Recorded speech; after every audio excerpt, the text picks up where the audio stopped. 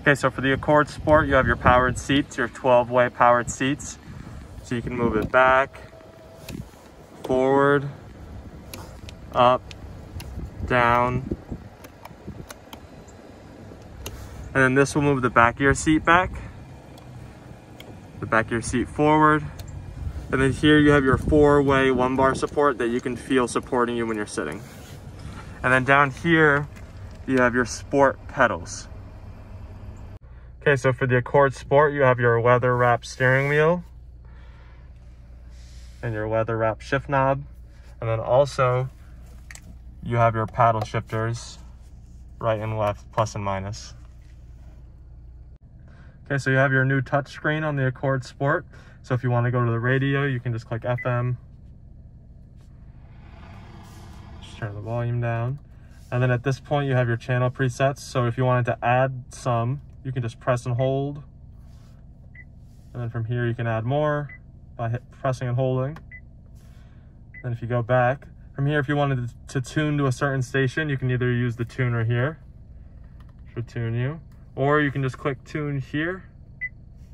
And then from here, if you wanted to go to a station, let's say 92.3, like earlier, hit enter. And then at this point, if you wanted to make that a channel preset, what you have to do is press and hold on one of the presets. So if I press and hold, you can see 92.3 pop up. And then from this point, if you click the home button, I'll bring you back to the home screen. Another thing that I like to show people is that if you go to the settings, this is where you can access your vehicle settings. So if I click vehicle and then go down to door and window setup, from this point, you have all your door lock settings that we filled out on your personalized settings worksheet. So if you ever wanted to come in here and change any of the settings, you can do that there.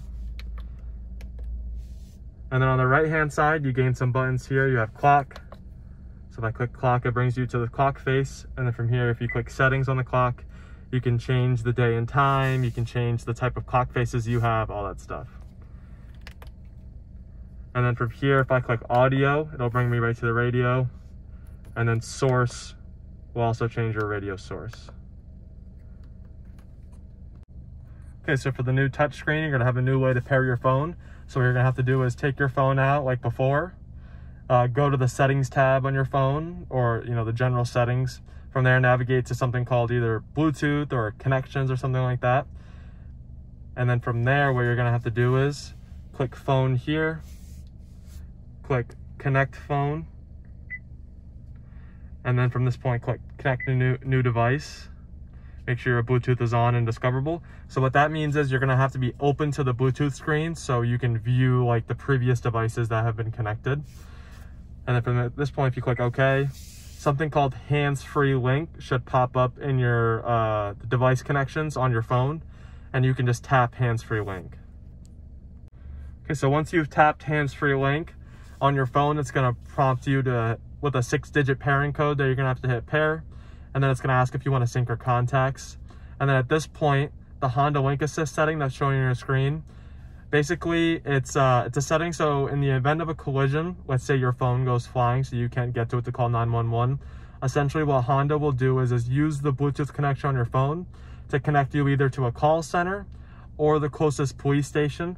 So at that point, you're gonna be speaking to first responders over the speakers of your car. And this is a completely free service that Honda offers. It's not a subscription service or anything, so most customers enable it. And this is just giving your phone audio permission, so it'll be able to play music, and then phone call permissions. So there you go, your iPhone's connected. So if you click home, and then go to phone, from there you can view all your contacts if you've synced your contacts. And then if you wanted to play something over the radio, you can go to FM. And once you've clicked FM, you can just tap source. And then from there, select your Bluetooth audio source. And then from there, you can play anything over that you want over your phone, over your car radio. Okay, so for Apple CarPlay on the Accord, you want to be plugged into this USB outlet with that little smartphone icon. So if you're plugged into any other USB port on the car, then Apple CarPlay won't work. You have to be plugged into that one. And then once you're plugged into your phone, just make sure your phone is unlocked, and then from there you can proceed. Okay, so to set up Apple CarPlay, what you have to do is plug your iPhone charger into your iPhone while it's unlocked, And then at this point, it's gonna prompt you with this screen here. And this is just your iOS terms of service. This is that long list of agreements that you have to agree to when you initially buy your iPhone. So if you just hit always enable, it'll never prompt you with this screen again. This is the same HondaLink Assist setting that we went over earlier. And then smartphone connection will turn into Apple CarPlay, and then it boots you right into Apple CarPlay. So right here, it has your navigation app. It has some of the locations that you can visit. And then this is the Now Playing tab.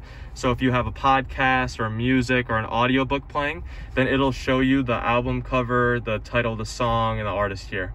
And then at this point, this is the main screen for Apple CarPlay. So you can either hit the home button here, or at this point, you can just swipe in between screens. And here you have all your apps on your phone. So if I were to click phone and then contacts, it'll have all your contacts just how they are on your phone. So you'll be able to click on a contact and then it'll bring up their phone number and then you'll be able to hit call. And now if you wanted to use the Maps app or whatever navigation app that you like to use, you can hit Maps, hit search, hit the keyboard, and at this point you could type a location in, so your home address, anything like that. And then if you just hit go, it'll give you the directions like you normally would. And then any other app on here basically works the same. So if you download Waze or Google Maps, whatever you prefer, it'll be the next one that pops up on your screen here, and then you can use it almost the same way. The interfaces for navigation apps on Apple CarPlay are very similar. Okay, so here you have your sport mode button. So if you click on sport, from here on the dash, it'll say sport on. And then what sport does is it enhances throttle and engine responsiveness to give you more power. It also enhances things like handling, so your steering will feel more responsive too. Okay, so for the trunk, you have your 60-40 split rear back seats. So if you just pull on this lever forward here, and then you go to your back seats, at this point you can just pull your seats down, all the way down. Same thing for the other side.